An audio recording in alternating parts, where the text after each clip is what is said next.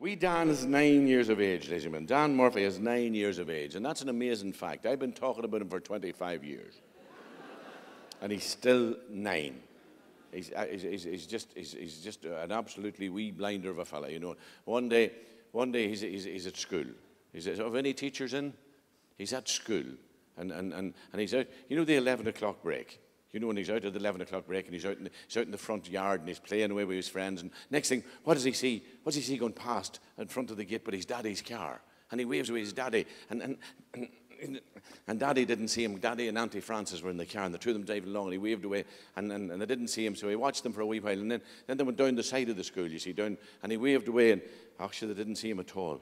And then they went down the old road, down to the woods, and Dan was watching, and then they parked the car, and then Daddy and Aunty Frances started kissing and all, and you know, and footering and whatnot. But anyway, I don't want to bore you. And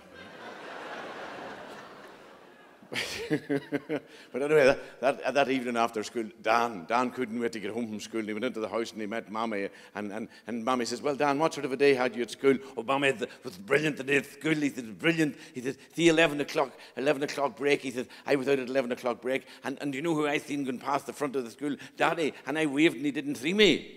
Oh, she said, "Oh, your daddy goes down that road." He said, him and Aunty Frances was in the car and I waved, they didn't see me." "Oh, were they? And what did they do then, Dan?"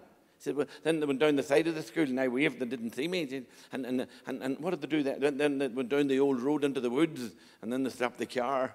And what did they do then, Dan? And then Daddy and Aunty Frances started kissing and canoodling and all.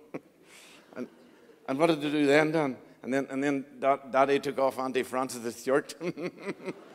And no, do you know what, Dan? Do you know what, Dan? She said, do you know, save that for later. Do you know when yourself and me and your daddy is having dinner? Maybe you could tell us, the two of us, the story, because your daddy would love to hear it.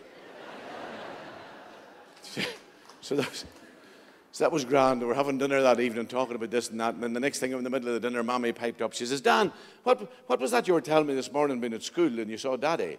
"Oh, that's right." He says, "I was out in the front, he says, at 11 o'clock break, and I saw Daddy and Aunty Frances going past in the car, and I waved and they didn't see me, and then they went down the side, and then they went down the old road into the woods and parked the car."